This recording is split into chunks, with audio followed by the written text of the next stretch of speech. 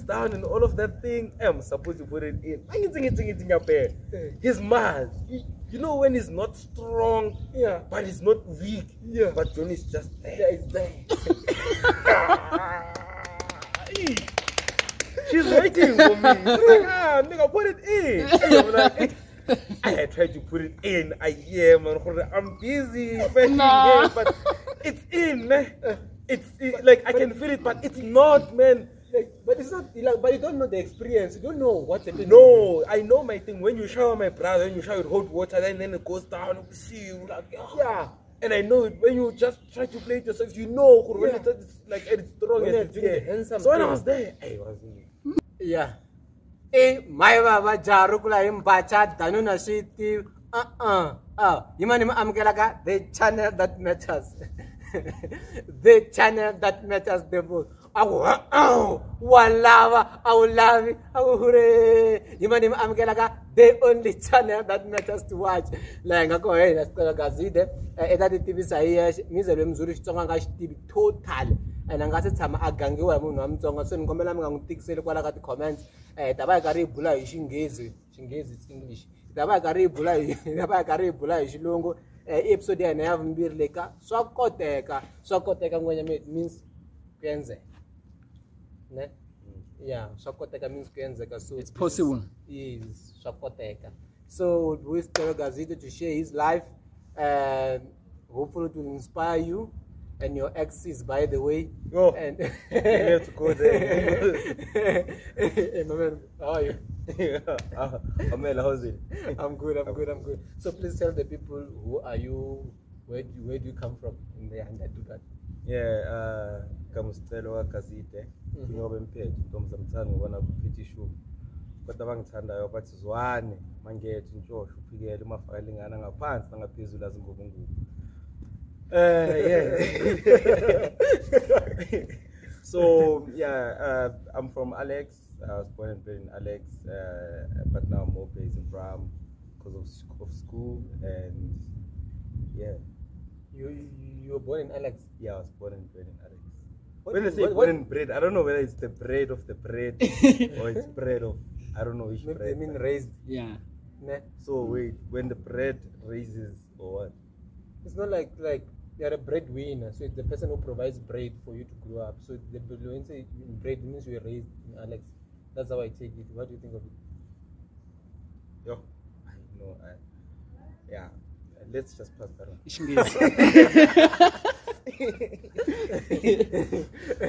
What's the tribe? I'm Zulu. My mom is Zulu. My dad is Diabetic from Zim, so I'm half Zulu and half Zimbabwe. Makes sense why you are EFF. Not really. If you would have said it makes sense why I have a long, I would have understood. But yeah, you won't know. But yeah, you move. All right. So you are those type of Zulus. Your Zulus is understandable. It makes sense that you are from Alex because usually they call people from Gauteng fake Zulus. Yeah, I think it's just Joburg Zulu people, man. Laba who say an egg ikanda like it's ikanda, So yeah, man. I used to go to those kind of Zulus we used to attend the same school with them, and when it's spelling time, you'd laugh. Yeah. You'd see kids in grade 12 getting 3/10 because they can't really spell. Like it's like they have a different dialect, or yeah, like from the one that you'd have in KZN, So even the words are not the same. They create their own words like Guamele. Such a word is not existent in isiZulu, but Kumele. So it's just on how things happen here in Joburg. So it's Zulu, man. Okay, I have this problem. I'm not telling you. I think you have seen me in many things and I chilled within many places. So I had to tell these people, when someone speaks, I have this disability of doing this. So it means I'm not reacting to his answers. It's my disability. I'm not saying feel sorry for me or blah blah blah blah. Yeah, so my man, I want you to take me through your journey from the beginning where you started recognizing yourself. Which school did you go to? Primary. So primary I started in Alex. There was a school called Ewukanyisweni Primary School. So I went there from grade 1 up until grade 6. And I remember back then it was a system where it was pass 1, pass all. So at school I was never really that smart. you know, I'm telling you, so I love you. No. So there are not many people who admit, hey, now I was not smart. yeah, I want for sure know that I really wasn't smart in any way, you know. Because the last time I properly passed the grade myself, it was grade 3. Yeah, when my mom told me. So from grade 4, I remember very. Whenever we do all of these tests, I would fail. You know, we'd write. There was this test called Anna. Yeah. We'd write like Anna, and then like you would see things are bad. I think when we were done writing our Anna, I took mine and then I never submitted. I put it in a bin or anything. So I knew myself that I was never smart, man. So from grade 1 to grade 6, I was just in that school, and then from grade 6, I had to leave the school because of, I think it was family issues that were happening. I think it was also the same time where I had lost my father, so it was just a really huge turn in how things were. So in Alex, now you were staying with your dad and your mother? So in Alex, I was staying with my stepfather and my mother. So it was me, it was my younger sister, by then my mom and my stepfather, and then later on came my other brother, and then yeah, as time went by, I think a few years back, another brother came over. Okay, so from that point in time, what was your dad doing? Where was he to you? So my dad was sort of raising me from a distance. I think it was based in here in Joburg CBD. So what happened is that my mom and my dad separated, I think, when I was very young. Then my mom moved on, found another love, and then met with my stepdad, and then my dad then started, like, I would see him sometimes. So the kind of relationship that I had with my dad was one to say, if I'm bored or if I want to talk to him, if I want to see him, I must just ring him up, give him a phone call, and then it's going to come, chill, do anything that I want to do. So with my stepdad, we were staying in the same house, so we were not really favorites to one another. It was just that thing to say, hey, you are my stepdad, I'm your stepson. That's it. That's the line. Yeah, that's it. Okay, so sometimes let me not bring my issues, but I want you to give me this perspective. So sometimes your stepdad will be maybe. Let me just give an example. If he does something, will he do it for all of you, or will he do it for his kids, or what was the arrangement there? So I think before my dad passed away, I'd say things were happening. Like I really didn't see much of the difference in my siblings, and like in me and my other siblings, because I still had my dad was present, so he'd give me money, give me everything. I was happy as they were. Yeah. But I think after my dad passed away, that's when I saw really that line to say certain things in the house belong to certain people. Certain people had certain privileges, and it was just never the same. As kids. So yeah, I saw that things were never the same, and whenever maybe if we were to be given money, I would get 5 rands when others are getting 100 rands. I think that's how it was. So I really saw now that this man is really not my father, and even his actions were blasting that like out loud to say, you are not my son and you will never be. So it was just tough. Okay, raise your voice a bit. So at that point in time, yeah. When we started this live, he said he wanted his crash to see. Now he's stopping the live. I'm sure she's in now. Let me not stop it. Well, I don't have a crash. Don't have a crash, but yeah. So, what happened to you there? Like, was he sick, or is there something like when maybe if he was sick, did you visit him, or were you given money to go see your dad when he was sick, or when he was in the hospital, or if that was the cause of that? 7 July 2009. It's actually 5 July 2009, Yeah. So what happened is that, I told you that my relationship with my dad was one to say, my son, if you need me for me to come or anything, just give me a call or come. Yeah. So it happened that I was bored. I think it was a Saturday. I'm not sure. I was bored, and then so back then we were using public phones. So I went to the public phone, gave them R1, and then I made the phone call. So I was like, Dad, I'm bored. Introduce like born, just come and see me, take me somewhere. And they was like, okay, sharp, I'm coming. I'll be there in like an hour. I was like, okay, sharp. So when I made that call, because he said it would be there in an hour, I was just down the road, just having some fun, playing with my friends because I was still waiting for my dad to come. And Alexandra, man, it's a place where we live by gunshots every day. It's always open by like it's gunshots. I think even recently in the news you saw that 3 days back that like it was a shooting where 6 people died. And yesterday I was also talking to my friend who told me that one of his previous tenants got shot, so that didn't make it to the news because I think it was just 2 or 3 people that got shot that other day.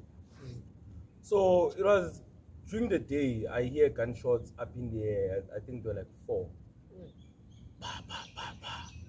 But I'm like, Alex, man, this thing is really normal. So after a few minutes, so my dad will come and park in the main road of Alex. It's called London Road, Vincent Shabalan. And then I saw that where we usually meet, man, it's too packed. I'm like, hey, let me just go up there, being curious as a kid. I go up there, I see his car. So his car was written, like, so he had a business, I think it was business of plastering on rooftops, all of those things that like I really don't know on what exactly was it like about, but like it was somewhere around that. So I see the car, it's written Gazide Step. I'm like, hey, what's happening? I see my uncles, there were like 3 of them. Gazide is his original surname. Gazide, yes. Okay. So I see my uncles, I'm like, what's happening? When I look in the front seat, he was shot dead 4 times. At that time, I can still remember there was a lot that was just happening in my head. So when I saw that, immediately I cried. And then where the shooting happened to the shack where we were staying in, the distance was like a few seconds away. So I went there fast. I got inside there. My mom was in there. My stepfather is in there. And then I was so frustrated. The only thing that I remember doing, I took the TV. It was one of those big TV. I held it like this and I wanted to smash it to the floor, but I didn't. And then same time, after a few seconds, I went out to the scene again. When I was going out to the scene, I saw my stepfather taking his 4 cars. So he was driving the one that was in front, and then 3 other cars were also like going out, So I think that's when I knew that he's the one who did it. But I think I was too angry. I really never understood what was happening because I was 10 by then, only 10 years old. How old are you now? Now I'm 23. Okay. So, so I go back to the scene. I find the cops. Now I hear him, and then I open the car door. The cops are like, "What are you doing?" I'm like, "No, this is my father." They're like, "Okay." They're like, "We're taking him to the clinic. Do you want to go with us, like in the van, or you want to go with him?" I was like, "No, I'll go with him." And by that time, I was already dead. So the last time I saw my father, his eyes were wide open, and his head was in my hands like this. Then went to the clinic, and then they were like, "Yeah, no, your father has passed away." And then the police took a statement of what I saw, what I think happened, and all of that. And that was the last time I saw my dad. That was like the last time I saw my dad. Yeah, I can understand. Like, that's the last moment. Every time you think of him, that's the first thing that comes. Yeah. So, like, I understand the permanent trauma you're going through. Even today, like, every time you try to think of him, that's why I don't encourage people to go see the person when he's in the coffin. Because every time you think of the person, it's kind of like, ish. That's the first thing that comes into your memory. So, have you ever found a confirmation that your stepdad killed your dad? Confirmation. It was known. I think it was something that was known. If you say confirmation, I don't know whether you mean confirmed by the police. Yes, and was he arrested? Yeah, also like he went into hiding. So when you go, do you see KFC in downtown? There's that tall building next to the railway. So that's where he was hiding. I think he hid there for like weeks. So my mom knew, everyone knew. I also knew where he was hiding. Cause what happened is that I think a few days after the incident, I went to the garage to buy electricity, and when I looked at the newspaper, the local newspaper, he was in the thing in the front page, my stepdad. And I remember that time I even forgot to buy the electricity. I took the newspaper, I ran to home, and then I showed my mom to say, look, Abo, here's my stepfather, he's on the front page and all of that. My mom took the paper, went to show him to say cops are now looking for you because they know that you did it and all of that. And I think they found him after a few weeks, and then he was arrested. But the funny part is that he didn't even last 3 months in jail. Then came back. And remember, me and him, we never liked one another from the get-go, even when my father was still alive. Yeah. Because he would do traumatic stuff, man. My father would give me money. There was this other time, whatever that my father gave me, I think it was like 200 and something. Yeah. I bought fries, chips. And then I had the other money. So I was sitting somewhere near our home. And then he came along and then he asked me to say, where do you get these? I said, no, my father gave me money. He took soil from the floor like this, and then he put them inside my chips, and then he said I must eat. And then I had to throw them away because I wasn't going to eat. The other time, my father gave me money. I think I bought cold drink and something. I had like a 200 notes, and then was like, where's the money that I gave you? I showed him to him. I took the money and then I gave it to him. It was a 200 rands note, and then he took it and then he teared it like this. Then he put it in a glass. I still remember that class. It's one of these long classes, and things that will happen to me, man, they were very painful. So just imagine now, if someone kills your father, he comes back to live with you, you know that he hates you. So your mother was still staying with him, even after he came back? Yes. Was she not scared one day she would kill you guys? I don't know, man. I don't know. Like, were you able even sometimes to talk with your mother about the issues that you had with him? No. Why?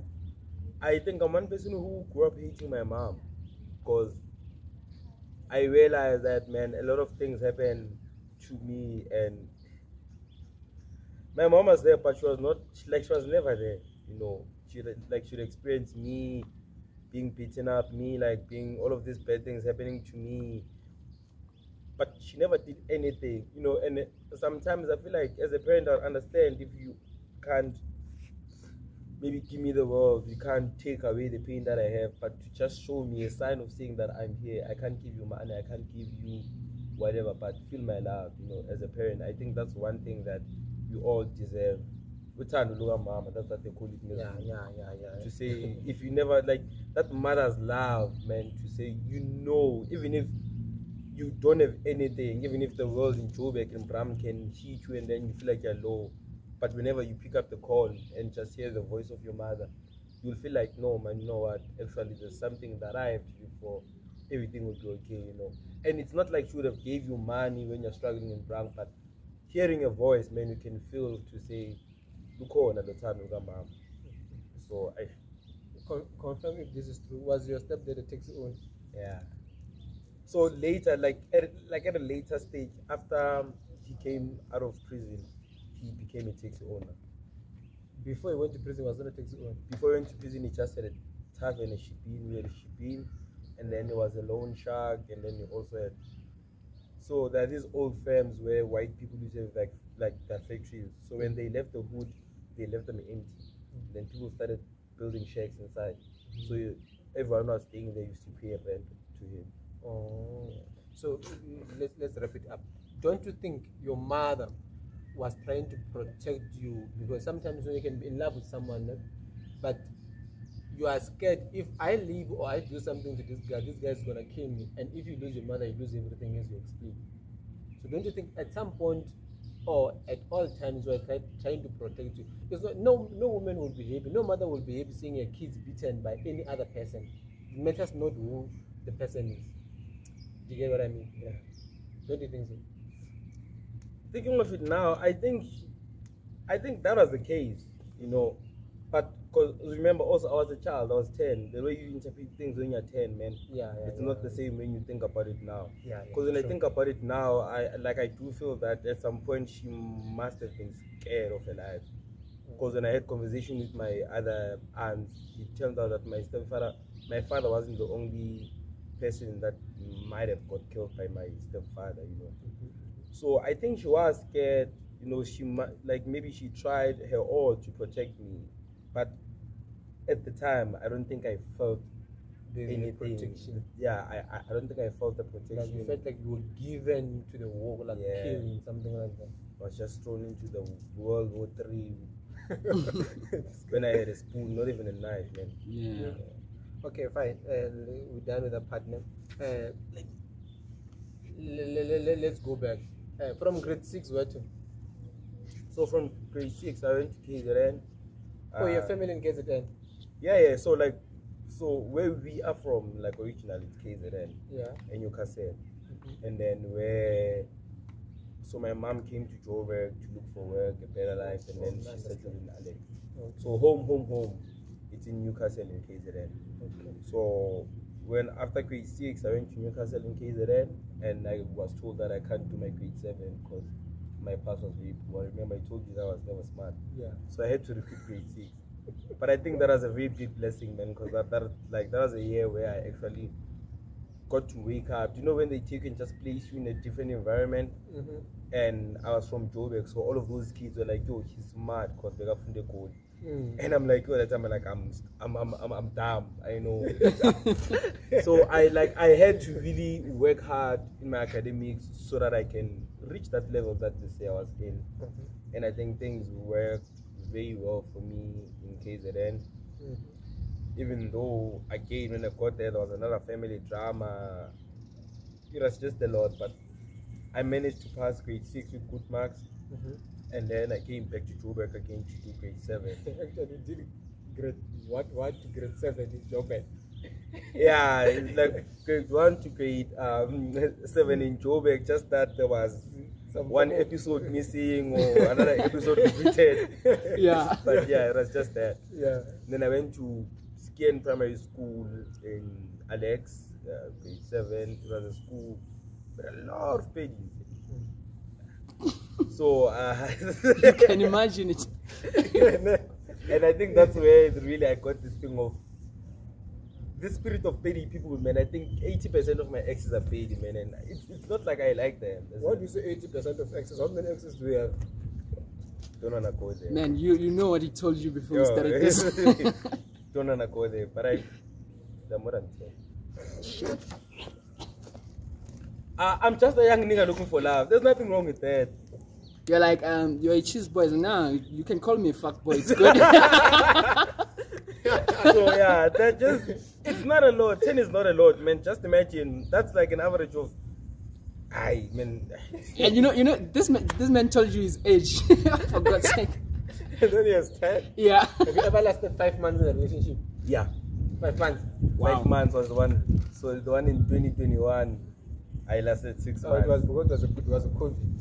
2021. No, it wasn't really COVID in 2021. So the one that I had in COVID, it lasted about 4 months, but I didn't. We lasted 4 months with a girl. It was like hard lockdown. That's when we had first got in. So what happened is that we met in Bram. It was early March. I think it was a week before lockdown. So I never even got to kiss that girl, man. Went on and dated for about, I think it was 4 to 5 months. And when we came back to Bram, we had to end the relationship. I don't remember whether, or I think she ended it. Hey, in March in lockdown, we're all getting people. I remember getting this other one, bruh. Let's go back.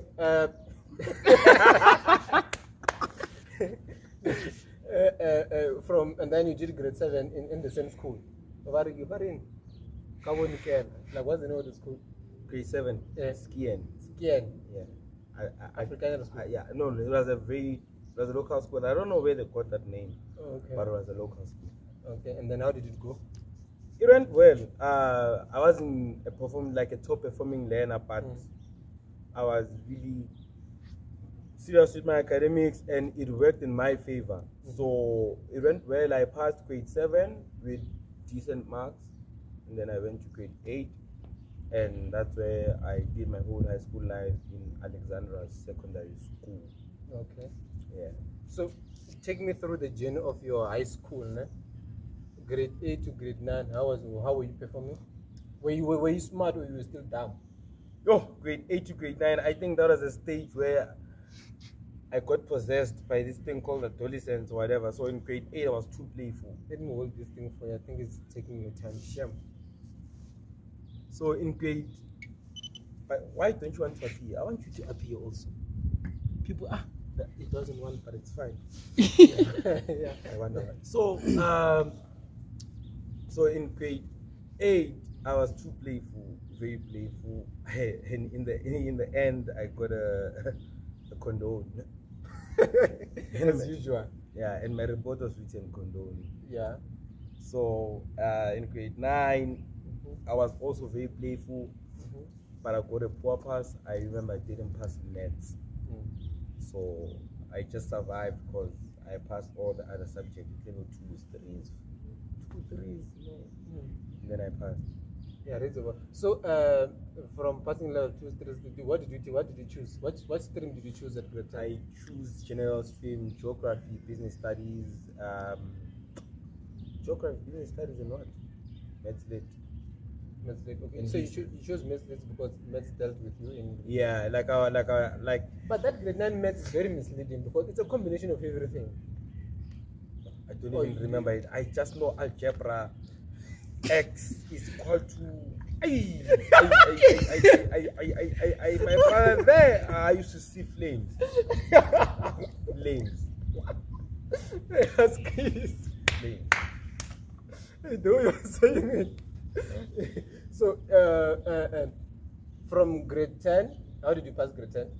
So grade 10, in grade 10 I met this other girl, Usanele, my friend, who was very influential. I think she started infusing the Bible in me, all of those things. So I started looking at life differently. Yeah. And a major 10 in grade 10 was that it was 2015, so I got diabetes out of nowhere. Why do you say out of nowhere? Because usually they will tell you that diabetes runs in the family, man. You will take it from your grandfather and whatever. But to me, it just came out of nowhere. Oh, okay. So because I was close with Sanele, we do our schoolwork every day. So my schooling life, that's when I think it took a turn. But I was still passing with level 4s and all of that, and then I just got a level 7 in history because I think I really loved history. I remember that I started loving it when I was in grade 6, social sciences. That's why there's a teacher in the Kanyisweni, it's Mem Tsakane. She's song. Yeah, I don't even know. But yeah, I think she's the only teacher that knew my name in primary to say there's a person called Sicelo Gazide because I would excel and I would show interest in social sciences as a subject. You understood what Hitler very much. Yeah. So but the Nazis. So in grade 10 final results, I got a level 7 in history, and that was the first award that I ever got in my whole schooling life. Ever since I was in grade 1, I never even got an award for cleanliness. Okay, I was never clean. No wonder you are trying to catch up now. Look at different you now. You know? Yeah. So yeah, I got my first award in grade 10. And then grade 11, I also elevated, and then I just shifted from excelling in history to excelling in geography. To an extent that I was even tutoring or teaching grade 12 classes on map work alone. So I was so good in map work. Whenever I write a test, an exam, out of 75, I would always get 70, 73, 72. Yeah, you were not bad. Yeah, according to you. So, yeah, I'd go and teach the grade 12 like While we're in grade 11, yeah, because like I withdraw my statement. You were good. with geography, like map work is the same thing. The calculations are the same. Oh, okay. Just that with in grade 11, they include some, and then in grade 12, maybe like they include all of them in your exams and all of that. But Yeah. I used to know it because I used to study using the grade 12's mind the gap. And I think the reason why I studied a lot in grade 11, I think that was 2016, it was because at home things were really now getting tough. Yeah. My stepfather got more deep into the taxi things, and our life were at risk, man. I know after 6 we'd chill with a gun in the couch like this. No one goes out after 6. No. No one goes out after 6. It was too hectic, man. Like it was very hectic.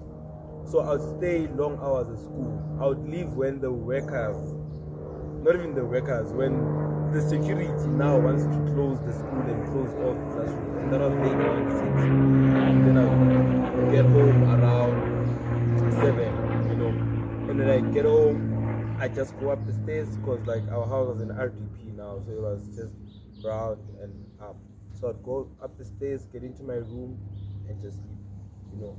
And whenever they are now asleep downstairs, I'll go down and eat. Yo, wasn't the gun traumatizing you? Remember, the gun is the one thing that took my father. And at some stage when I was young, I was in like there's some stage in my life where I was pointed by a gun. By who? I don't remember this other guy's name, but where I stay in Alex, it's a place where there's just Zulus only. Maybe it's about is in Nkati Freedom Park. It's near the hostel, and Zulus are so obsessed with guns. So I think that guy was drunk. I was young. I was in a tap drinking water, and then he came out. And then took out the gun and pointed at me. I don't know why. Then he just left. Your stepdad never did something like wanna let me find out. No. You know, gangsters, they love playing with guns to a point where they can even make mistakes, kill people. Yeah, no. To me, that didn't happen. Okay, cool. So, how was like you were still at grade 11, right? So, Yeah. you were sugar diabetic at that point in time. Were you collapsing? How was it affecting you in your real life? Yo, so in grade 11, I really never got to be affected. Grade 10, I never got to be affected much. Yeah. Grade 10, I was never affected because I think that's when I was after like I got it. So I was so scared. You know, when they tell you all of these side effects, what will happen if you don't take your medication? You're going to go blind. You're going to cut your leg. Your kidneys will fail. All of those things. So I was scared. I was taking my injection very well. Grade 11, I was still taking it well, but I started now flopping, missing it. Grade 12, that's when things really got bad. First term, I got hospitalized, ICU, a week, and then the wards another week. So I spent 2 weeks in hospital. Other kids are busy studying, and remember, it's first term. So the situation at home, so when I was doing grade 12, my stepfather had passed away. Oh, wow. So the situation is that now his family took everything, took all the taxis, took all the money, took all the tavern, all the businesses. They even wanted to take the house, but my mom fought for the house. My mom was like, you guys are mad. I have 2 kids with this guy. I'm pregnant with the third one now. So if you take this house, where am I going to stay? Yeah. So she won the house. Yeah. So we're now very poor at home. Yeah. Because my mom, remember, she wasn't working, she was depending on this guy who has money. Yeah, I get it. So now the guys are away, they took everything. It's a whole thing to say now we must see on how we go about life. Bego mean KZN, they take her as the breadwinner. She's not working, but she's the breadwinner. She's the one person in the family that's up there, you know. So things started going bad, man. I remember we used to survive off feeding scheme from school. So I'd take food parcels at school every Friday. Sometimes I'll be the only kid that gets special food, you know. I think also it's because my teachers were aware that I'm diabetic, so I must have food supply, and they were aware of the situation at home. So teachers, man, they even went over their limit getting me food, you know. There's a teacher called Mem Madu. It's Willie's aunt. Really mad. Yeah. So she used to, man, monthly should give me, like, she'd buy dry packs for me, meal, and all of those things, and then I'll take them home. I think that's where my passion for teaching even started growing, to say my life was changed through teachers, you know, and I saw on how it was changed to a greater good. So that's why I also got this thing to say, if I can also be a teacher, there's so many kids that are in my position or even worse, you know. So I think that's the thing that inspired me to be a teacher. So I went to the diabetic thing. So I went to hospital for quite some time. I came back and then top of the class. Okay, yeah, I think I was top of the school first term. Yeah.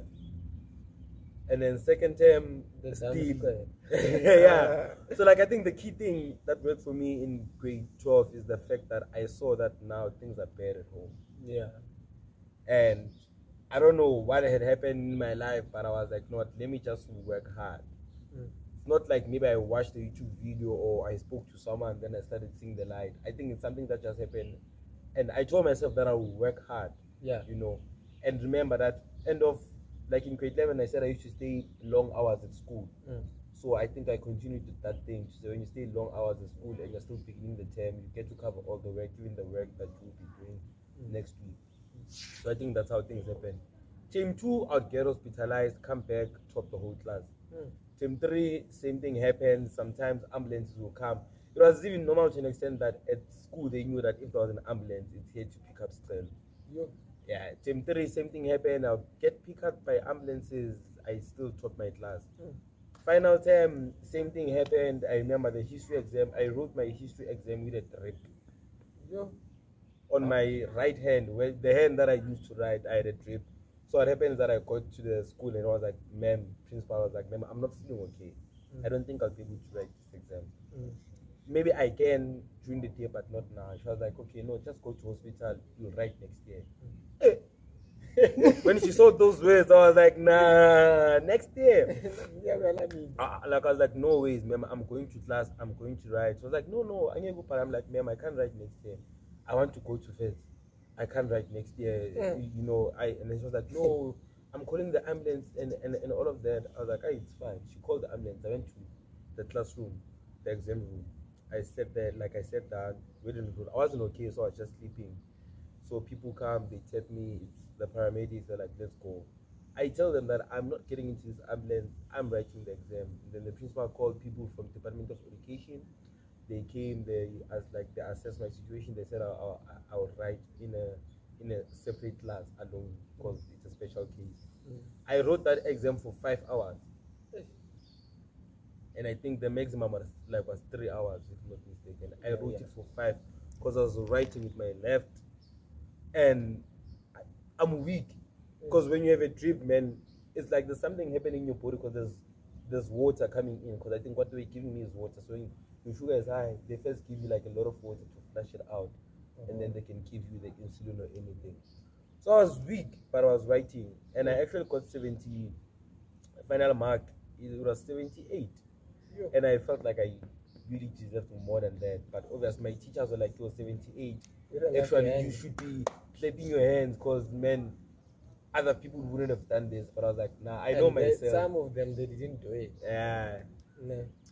So, with diabetes in school, it was tough. It was tough. I was always hospitalized in and out. And it's even the same case at university. You know, a year doesn't end without me going to the hospital at least once per semester. How did you, like, what was the grade, like, bachelor, diploma, whatever? I got a bachelor pass. I got my result. It was 1 level 7, 4 level 6, and 2 level 5s. And both languages were level 5. And you admitted at that? Yes. Take us through that journey at that. So when I applied at advancing grade 11, I got rejected. They're like, my marks are not nice. The only nice thing remember was Joker. Maths, I failed it and all of that. So now versus sending out offers. In Alex, I became in the local high schools. I became number 14. So they're sending out offers. They send an offer to a friend of mine whom I got better marks than him. And I'm like, hey, no offer for me still. I'm like, I'm cursed, yeah. I'm gay. So I got the offer.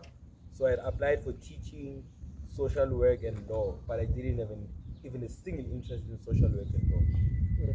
I only had an interest in teaching because of the impact that teachers had in my life.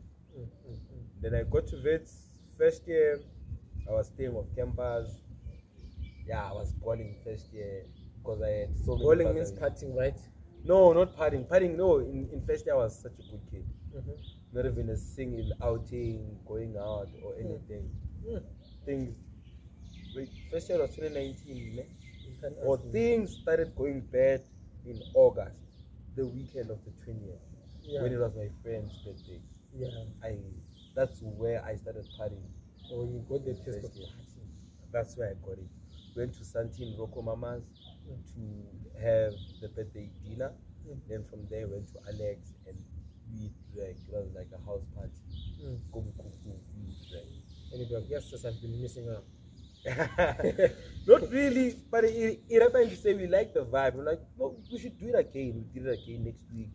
I started also having friends then, like here at Vets, we were going out, started drinking in Bram, then from there, How did you pass first year? Like my grades were very good. First year I was studying a lot. I'll go every day from 7 up until 12 or 9, 10. I'll go to the veterinary library, study, go back to rest. It was just like that. Yeah. Second year?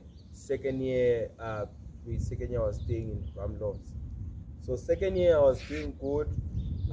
Everything was just okay. Just that the only problem was my health. Yeah.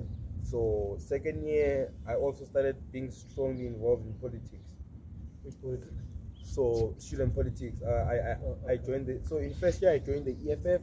Yeah. But I was not active because the space was very scary to enter. Yeah. Okay. So I was just a member on paper, but because I remember I started. So the first time that I went on the actual ground or started engaging with people of the EFF, it was in first year during the SRC elections when we were putting posters all over campus. It was that morning where in 2019 everyone woke up, it was EFF posters, the whole campus. I was there the whole night. Oh, yeah. And that was very scary because that's when I saw that what I'm getting myself into, it's something else. I remember we saw some other boys of Sasco taking out the EFF posters by the army deck. This one that was kicked here. For a moment, we all thought that boy was dead. They're from Yale Village. So when we came and like, hey, fight us, went to them. So the other one, they just tripped him, he fell. When others ran, when the other one was trying to get up, they kicked him here with a boot. We all thought that guy was dead. And for like a minute, like, it was like, cool. And then he woke up and then he ran. I was like, yo, this is what I'm getting myself into. Yeah, but so, did it stop you? No, it didn't. Because I remember from grade 12, I love history. And even from grade 10, I love history. Even in grade 12, I wrote the history exam with a trip and then I still managed to get a good mark. So I loved the politics of black people and history so much. And when I got here, my history teacher told me that when you get to varsity, the first book you must ever buy is I Write What I Like by Steve Biko. Because he knew that I loved Steve Biko. So I started searching for something that was close to Steve Biko. And that thing was the EFF Student Command. Okay, and then you passed second year. Second year passed, good mark. It was just that I was involved in politics. Second year was just smooth. So you said your health was also affecting you. Were you fucking a lot? First and second year. First year, that's when I broke my virginity. Did I say that on camera? Yeah, but I'm a late bloomer. I'm a very late bloomer. So in first year, that's when I broke my virginity. And the girl that I was dating really thought, man, I know it all. Because I was the guy who talked. Me I would talk. I would tell you about foreplay as a game. Like, it's important, all of that. Whereas I have never. So what I used to do, my brother, when I was in UJ, he used to come back and tell me all of these stories of what happens in university. And then I'll adapt it, and then I'll make it look as if I also do that thing. And it boosts the confidence. As Yeah. well, you know? So like Amachita, whenever they had an issue, a problem, advice, they just come to me. Hey, Stella, no, fun. When you like in the you don't do this, you don't. You see, like you must make sure that before you don't just get in a girl and just go in. You must do this, touch her, and all of that. Whereas, man, I've never done that, and I started doing it in first year. And when I did it, my first time was a flop. Yeah. Johnny was like, I'm not coming. What? What did you say? I'm saying Johnny was like, he's not coming to the. He was like, I'm not coming to the party. So what happened is that I'm just with this girl. It's my girlfriend, and we're dating. I think for like a few months. So we're kissing, we're in my room and kissing. Then the next thing, she's now going on top of me. Okay, sharp. It's normal. You like to do that, kiss and kiss. Hey, I see the person is now going deep. I'm like, hey. So so I got too scared. Like I started, like I was so scared. I was so overthinking my brother. I was like, yo, now it's time. And this person thinks I'm a pro in all of this because the way I type, speak to her, you know, touch her. So I realized that okay, now it's the moment. I'm like, okay, sharp. If it's the moment, then I see. Were you having a condom? No. No. So I pens down and all of that thing. I'm supposed to put it in. He's mad. You know when he's not strong, but he's not weak. But Johnny's just there. It's there. She's waiting for me. She's like, nigga, put it in. I'm like, I tried to put it in. I'm busy, but it's in, man. It's like I can feel it, but it's not, man. Like, but it's not. Like, but you don't know the experience. You don't know what's happening. No, I know my thing. When you shower my brother, when you shower with hot water, then it goes down. You see you like, yeah. And I know it when you just try to play it yourself. You know when it's like it's strong. So when I was there, I do it. Nevertheless, we do it. She's faking moans. I'm like, hey, at least. You see, so I do it, and then first round I'm done. And I'm like, I just sit in the bed. I'm like, yo, what the fuck? I'm like, I'm so embarrassed. I want to sit up. Yeah, like I know in we chill. That was nice. I'm like, oh, sure. We just cuddled in bed. I don't remember if we did the second round or what, but from there, that's when I started improving. But I think that's the only girl, and I'll say it on camera. That's the only girl in my life that I ever gave bad sex. You ever give what? Bad sex. Bad sex. After her. Damn. I'll take out a list even now. References. Even now, I can give you a list of references you'll see. Yeah. After her, man. But doesn't this thing of saying people who are sugar diabetic, they have problem of erection or blah blah blah, like, don't you have it? If you don't, didn't the view affect you as an individual? Hey, yes, if I'm bad and I'm sugar diabetic, didn't that affect you? Well, in first year, I used to use it as my excuse, and I'll say, oh, my sugar is low, like my sugar is high, man, so it affects my what. I was going to just pull out screenshots from Google. But that thing is really not true. It's only true when your sugar is bad. If you don't control your sugar, it will affect all parts of your life. That's why even now when I do this, can you tell the difference in my eyes? Yeah. The other one is red. Yeah. Then the other one is clear. Yeah. It's because of diabetes. It's badly controlled. So this eye is bleeding. Both of them are bleeding internally, but this one is getting worse. So that's why I'm wearing this thing, because I'm not supposed to think it's light. So diabetes, if you don't control it, it will kill all parts of your body. Oh, it's not about the thinking, it's everything. It's everything. So I think what the nurses and doctors use, make sure that you control it. They tell you obviously to say, your performance will be bad. And as a guy, you'll be worried to say, if I have a bad performance, if one day I wake up and it doesn't even erect at all, But it happens mostly when you reach the age of 30. So when you reach the age of 30 and your sugar is badly controlled by then, trust me, that's when you feel the difference. But now, as a young kid, that thing, my brother, like it doesn't affect you. If you can get an honest nurse or doctor, they'll tell you that for now you're still young, your body is still strong on its own. But as you grow up, it gets weaker.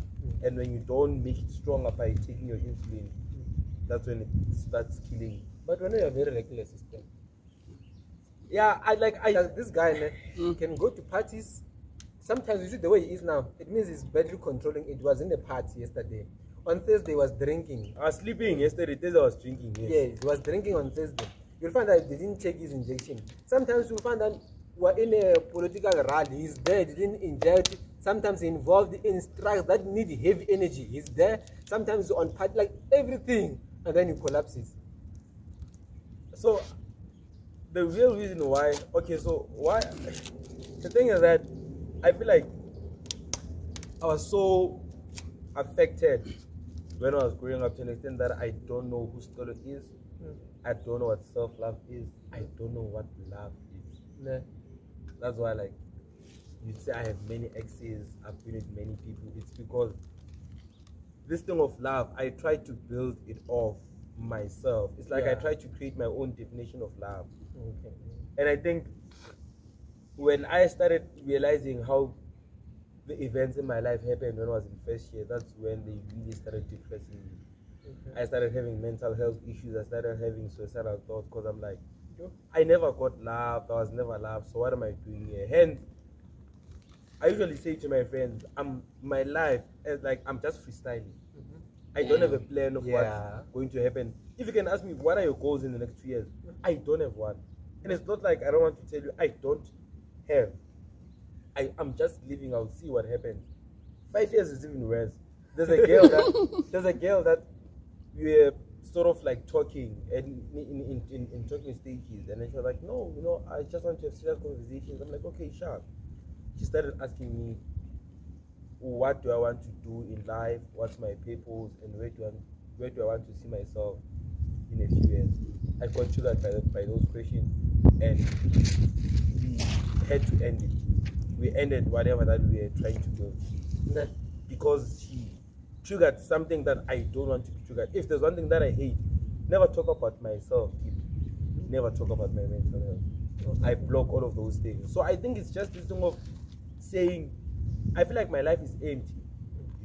Yeah. I'm trying so much to build it, as much as I'm well known now, and all of those things. Yeah, like people are calling me left, right, and center for this, but deep down, if you can ask me, Sicelo, why are you doing it? I can't even say I'm doing it for my family because we never had that connection. You see, so I think that's why I'm doing things recklessly the way that I'm doing. I'm just living. It's just freestyling because I feel like once someone. So this thing of life and suicide, I think a lot of people say suicide is not normal, but I think I have a different view to that. I feel like it's normal because when you leave, deep down inside you, you know what you're doing, everything that you're doing. Yeah. Whether you're doing it for yourself, your family, your mom, or whatever. Yeah. That thing is giving you the purpose in life to say you go and live, you do everything. Yeah. But on the other hand, if you ask me, I feel empty inside. And as much as you can say, okay, still here's the reason, love your mom, or your mom, your family, your future, yourself, or in. When you give me that reason on why I should live, I can try to take it and put it inside me. But it's not something that's internal. It comes from external. So when I feel empty, and then the reason why people end up taking their lives is because impilo, this thing of life is not the same to all of us, man. Yeah. But Ricky, they might have had all of these fancy things, money, fame, and all of that. But if you'd have seen on how he was inside, maybe he felt empty. Maybe there was something that was just eating him. A lot of time, the youth, they say there are voices in your head, things that when you think and all of that. Those things, man, those are the things that build your life. You might sleep at night, when I sleep at night, when I close my eyes, I see the eyes of my dead father holding him like this. So you can't then tell me to say, no, don't kill yourself, be normal or whatever. Because we're not going through the same things. And when you try to give me reasons on why I should live or what, you are just trying to instill that thing in me. And that's why it doesn't last. That's why when I get a girl and I feel like I love her too much, that love at first is like this. But as time goes by, I end up realizing that actually I need to have some form of love myself. And when it's here, I tell her that, you know what, I'm going through a lot. Can you please stop doing this? I need to focus on myself. And remember, a few months or a few weeks back, this person was your whole, like it was That's just a topic for another day. It's just But I started liking it because I'm also struggling with this. yeah. You'll Yeah. be fine. No, but sometimes I don't know. When people try to know you better, when they have those type of those types of conversation, know about your mental health and everything about you, it puts them in a safer position to know the person they're dealing with. So when you are in this state, you know, okay, this is the person I'm dealing with. I'm not saying comment on that, but back to what we were on. Third year. How did third year go? Third year, that was the year of COVID. 2020. Yeah, third year was very rough, especially with my mental health, because I think first year, second year, I started knowing that I have issues that I have to face, because I also get into the space of university. You hear a lot of words like depression, and they're like, hey, actually, I've been depressed my whole life. You hear the word anxiety, and then you look and say, man, yesterday I was just feeling anxious because I was with my friends. All of a sudden, I just wanted to stand up and leave. So, third year, it was at the peak where I started knowing all of these things, you know, and I realized that actually I have serious issues, and I had to go back home because we had got chased out of school. You know, hard lockdown and all of that, and it was very tough. I don't want to lie to you, it was very tough, because I remember there was even a day where I ran away from home. So I started realizing that this thing of my father and me not knowing the whole truth around his death, as much as I may know how he died, what happened, but I need to actually know the detailed events. Say, Mom, why were you protecting him? Why did I feel like I never got love? So one day I decided that, okay, you know what? I took my phone, I went to the recording thingy, I recorded, and then I went to my mom, and then I asked her to say, I asked her like a few questions about my father's death, and the way she spoke about it, it hurt me. So I just took my phone, took my charger, and then I left at home. It was very late at night, it was around 10, and by that time, Alex, the soldiers on the street, and when they would see you, it was, you know, it's going down. Yeah, like, and there was that cave, and you knew that you were not supposed to be outside. So I just went out. I didn't know where I was going, and I remember that I have an aunt somewhere in Alex. I went to her. So she's an aunt from my father's side. So she asked me like, why, like, what's happening? Why are you here this late? Then I told her, she was like, you know what, just sleep. We'll talk about it tomorrow. Yeah. Woke up tomorrow, spoke about it and all of that. I stayed there for that day. Then the other day I saw that it's like I'm inconveniencing, like you'd see when you see that, man, people are no longer that free. As much as they want me to be there, but it was no longer the same. You know, they have to add now one more meat when they cook. So I left and I went to Sanele, the girl that I told you about in Clayton. I went to her home. I stayed there for about I think a further 3 days. So her mom, like, she knows me, so they gave me like a room outside. So I was just staying there, and then initially I had to go back home after like I think 5 days when I now had come down and all of that. So it was very tough. Academics, network, and all of that things were just not okay. But around July, that's when we went back to Bram. But yeah, academically I still did very well. I passed with very great marks, and finally I was in. Okay. You passed third year very well. Final year. How was final year then? At the end? Yeah, like when you received, you know when you want to open your mouth, this is my final time. Like what feeling were you having at that point in time? Like you opened the mouth, so expecting qualification obtained is that cute thing, and then you want to check the results, all that move. So when I received my marks for final year, I was in. Okay, the setting wasn't nice because I was in. So my friend, I think someone from her family had passed away, so I was there to support her. And then I hear people are saying the results are out, and we're already in a setting where it's sadness. And when I wrote my final exams, it was going down. Yeah. Like the Ziwa. So you qualified with good marks as well. Yeah. So when I was so scared because now the thing is that I didn't write my final English exam, which means I got a 0 for it. Yeah. And so finally a lot happened because so I was expecting that I was gonna pass the modules that I wrote, that I did, but there were 2 modules that I was going to flop. So on English I was expecting that okay, I'll fail English, I'll have to repeat it. Then there's another elective that I did half of it, so I was expecting, I was also thinking that I'll have to come back this and do it. So in my mind I'm like, I'm coming to vets again for the last time. And 2021 is the final year we're talking about. Yes. And we're recording this thing is 2022. Yeah. Continue. So if you don't get it, forget about it. Yeah. You didn't get that. So I get my results, I open them. So I was doing 5 modules. I see pass, English pass. I got 52. That's 51. I'm like, hey. So when I first saw it, I skipped that part where he told me the status. So I hit it with my point because when you go to your self-service, it shows that the status first before you see the marks. So I closed that part because I didn't want to see the status. I was like, let me first see the marks, and then I will tell myself that okay, you are repeating. So when I saw pass, I'm like, status, completed requirements for this one. I cried. I think my friend even has the pictures even now. I was crying. I sat down. I was like, "Mbui, if you know, I wasn't expecting this. If you know how things were going, My man, you didn't write an exam. I didn't. So, but when I passed, a few hours after that, something else started now to be a problem.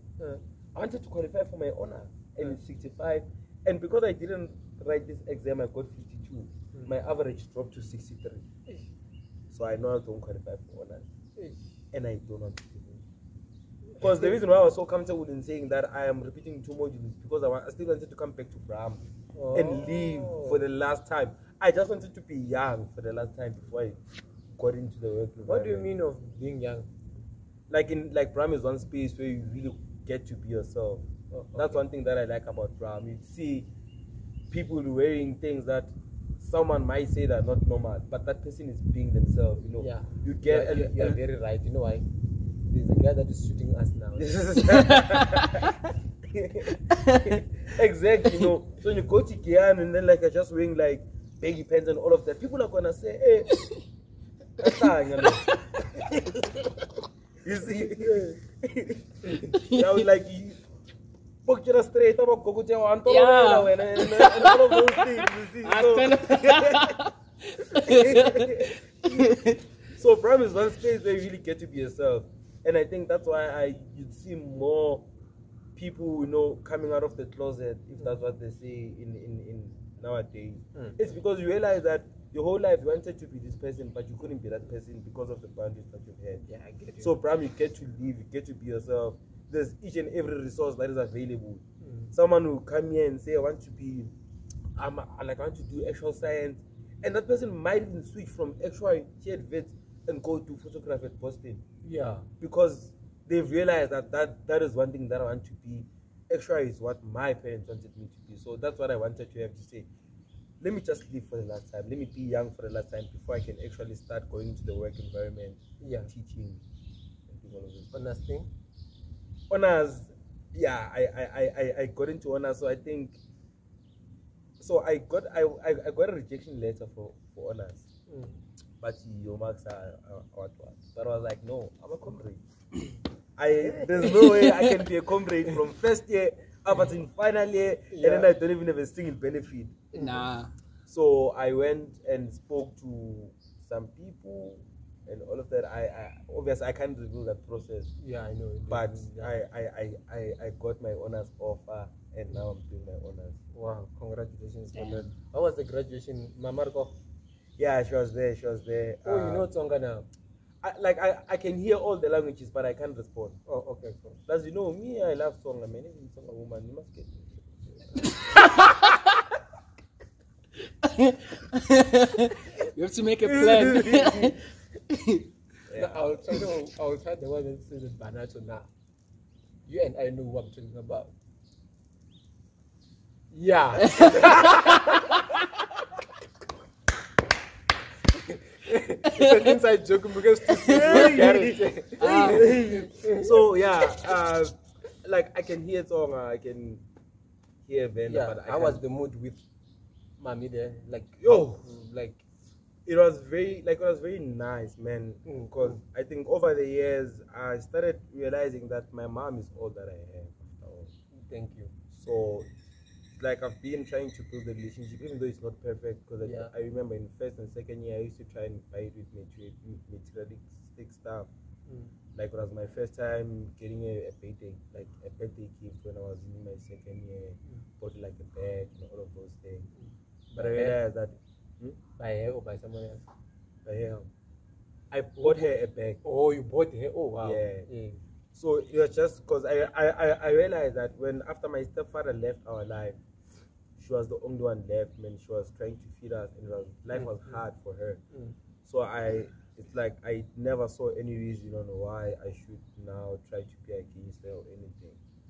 So having her in my graduation, so I invited her and my little sister, but my little sister couldn't come because she has a very thingy. She has a baby boy who's still very young to be left to someone else. Oh, okay. So my mom came alone, and I think I saw it in her eyes that she's proud of who I became, like the man that I am. And I think she also got to see on the kind of person that I am when you put me in front of people, especially with students. Because I remember when I was coming out, Bompo Arankapuli came and then he grabbed me and put me here. All soldiers of the EFF were there, and that, as a parent, you get to see that actually I didn't just raise anyone, but I raised someone who in the community that making a change, man. You know, they're valued.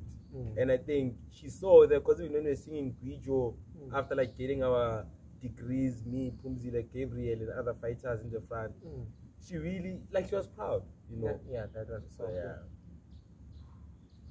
Congratulations on the honors. Congratulations on your degree, man. It was a very difficult journey for you personally.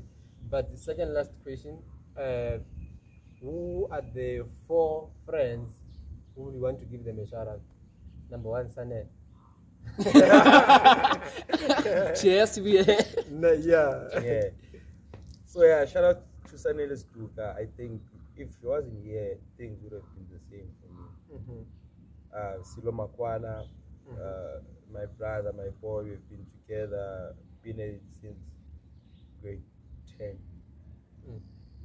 up until now. Shout out to him.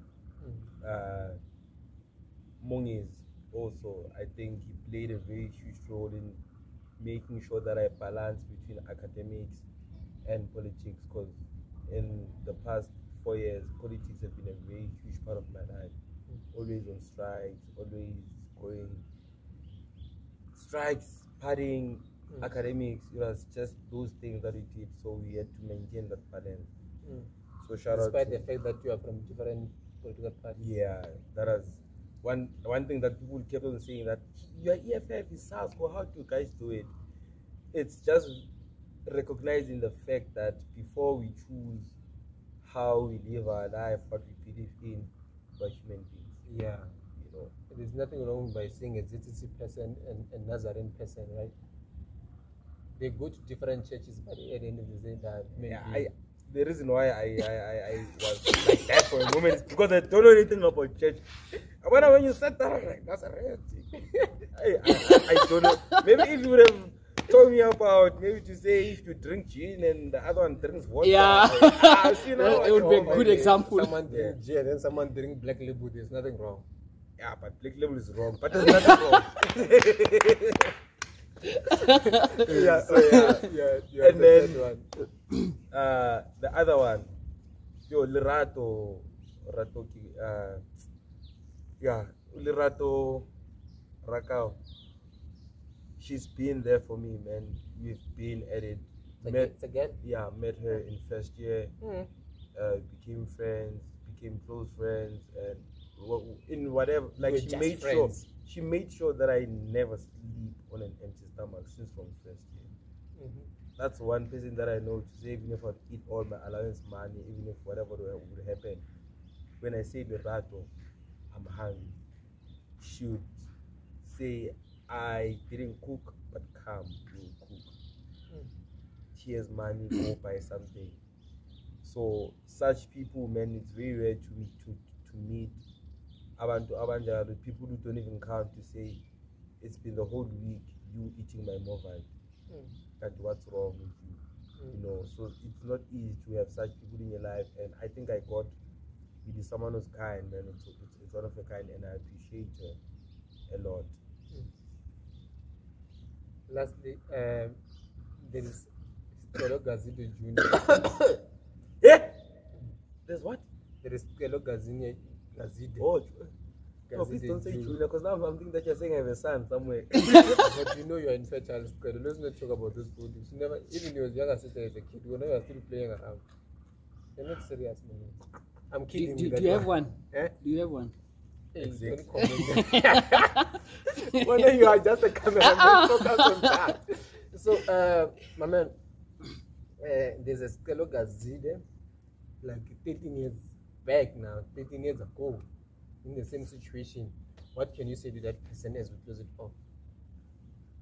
Yeah, I'm probably buried advices, but I think that person knows deep down on what they have to do. Yeah. And I think they must just be patient with the process. I would have gave up when I was 10 after I found out that my father died. I would have said, fuck everything.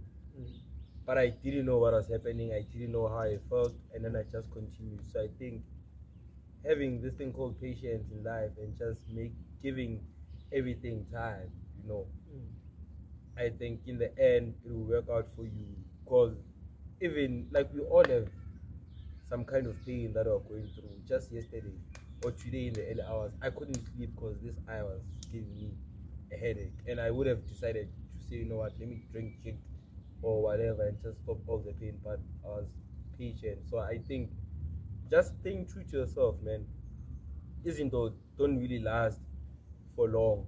Even if there will be heavy rainfall, it can rain for the whole week, but at some time it will stop. So I think just giving everything the time, you know, let processes be. Don't rush anything. Don't try to block or just try to be bigger than the situation sometimes. Allow yourself to feel. And that's one thing that I've did and people never understand. I think even you at some point you tell me that I write everything on my WhatsApp status to say, even if I feel suicidal, I'll write to say I'm feeling like that. People will try to block you and say, no, don't do it. But I don't believe in that. I believe in honesty. I believe in allowing yourself to be in every process that you are in. Feel what you are feeling through, like feeling. Don't block it in any way. So I think that's what I would say to say. Go hammer pele wonke lonke, like angeke challenge. So yeah. Yeah, as I close off, there is this other time I asked you, why do you always write your suicidal thoughts on your status? And then you said, a lot of people commit suicide because these feelings they bottle within themselves, they don't take them out. And then I ended up understanding, oh, sometimes when you speak about something, it doesn't matter on what platform you speak about the things. It depends on how you take everything out of your body and put it on your mind and put it out there. That's how you express yourself. So I really understood why you were doing that thing. My baba jarukula imbacha danona city yimani amkelaga the channel that matters anum palirisa the channel that matters the most. Walava I will love it. It is uku hooray. So you know this man before like we started this, as we were coming, he's like, man, don't get emotional when we get there. I had to leave because I was like, nah man, I'm going to best and I don't want this